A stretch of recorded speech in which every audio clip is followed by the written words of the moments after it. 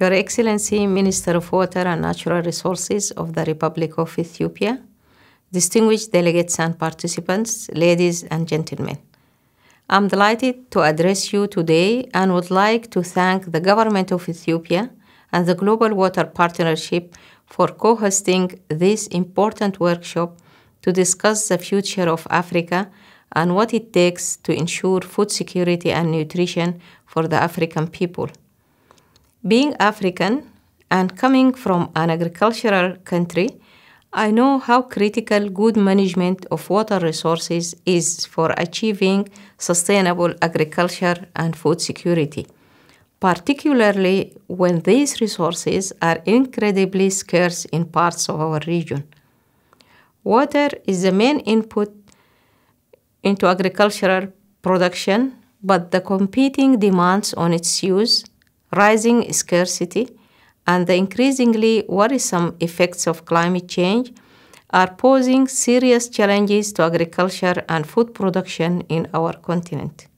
I'm happy to see that my country, Sudan, is part of this initiative, along with countries from all across the continent. We are blessed by vast agricultural resources, and together we have the potential to significantly contribute to global food security if we learn how to make better use of our water and soils. The Committee on World Food Security, which I have the honor to chair, is the foremost inclusive international and intergovernmental platform for food security and nutrition. At CFS, we develop policies, agree on shared recommendations, and take decisions that aim to achieve food security and improve nutrition. But we need countries and people to join their forces and implement those policy recommendations. As chair of CFS, I'm particularly pleased to hear that the program you are going to launch will support the implementation of the CFS recommendations on water for food security and nutrition at the country level. These policy recommendations, as all CFS policies, enjoy broad legitimacy as they are based on solid evidence and scientific knowledge coming from the work of CFS high-level panel of experts. The report provided to CFS in May 2015 by its high-level panel of experts recognized that water is key to human food security and nutrition, and it is the lifeblood of ecosystems on which food security and nutrition of present and future generations depend. Informed by this report, the policy recommendations agreed by CFS proposes ways to improve water management in agriculture and food systems, recognizing that water, food security, and nutrition are intrinsically linked. In 2011, the United Nations estimated that about 800 million people in the world rely on unsafe drinking water, which affects the effective absorption of nutrients. Sufficient water is essential for food production, fisheries, crops, and livestock, and for the preparation and processing of food. Safe drinking water and sanitation are both fundamental and complementary elements for ensuring healthy lives and better nutrition for all. There are some of the main challenges that we need to tackle if we want to end hunger, achieve food security, and improve nutrition, and promote sustainable agriculture by 2030.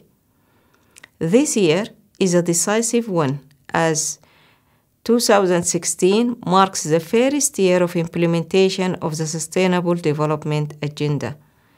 If we want to succeed, we need all development partners to rethink how we work. We need to be more inclusive and to operate beyond silos. We must be aware that Agenda 2030 cannot be achieved unless all sustainable development goals are achieved together.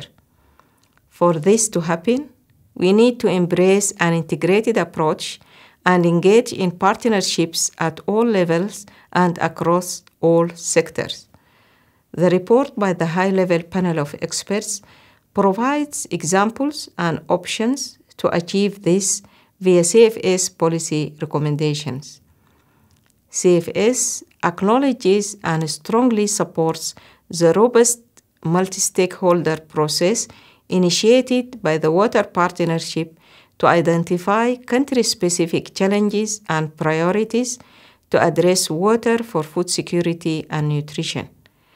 The multi-stakeholder approach is in the blood of CFS, and its strength has been recognized in the 2030 Agenda and in other global forums. Although it may be difficult to reach consensus among multi-stakeholders, but once common understanding has been reached on what matters and what needs to be done, stakeholders are greatly empowered in implementation.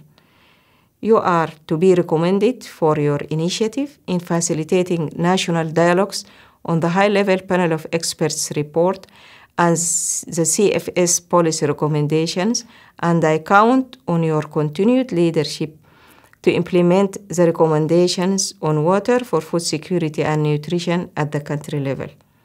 This 2 days workshop will be a great opportunity for you to progress together on the elaboration of this regional program for improving the management of water resources for food security and nutrition by implementing CFS recommendations. I hope you will be able to share your experience with CFS in the future. Be assured that the committee and myself personally strongly support this worthy initiative. Thank you and wishing you a fruitful workshop.